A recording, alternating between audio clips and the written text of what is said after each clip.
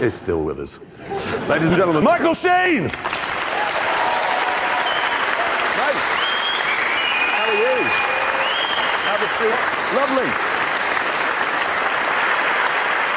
I thought you were going to look like Tony Blair. It's my day off today. It's because it's weird. You know, when I watched The Queen, obviously when you were Tony Blair, I remember thinking, God, they did very well to find an actor who looks so like him.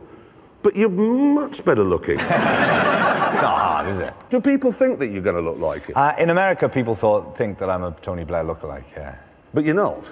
I don't do work as a Tony Blair lookalike, although I do have lookalikes in my family. My dad is a Jack Nicholson lookalike. Is he? He is indeed. No, because I was looking back at your family history, and it was all very weird, because nobody's done anything conventional since the dawn of human history, as far as I know. True. Yeah. Because your great-grandmother was a... She was the first elephant and lion tamer in Barnum and Bailey's circus. Right. Her name was Nanny Blower, and God bless her, she was talented, but she wasn't a looker.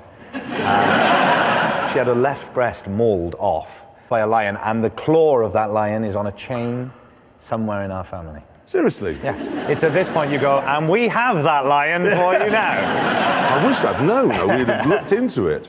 And then, of course, there was he was your, not grandfather, great-grandfather. Who was the one that got drunk a lot?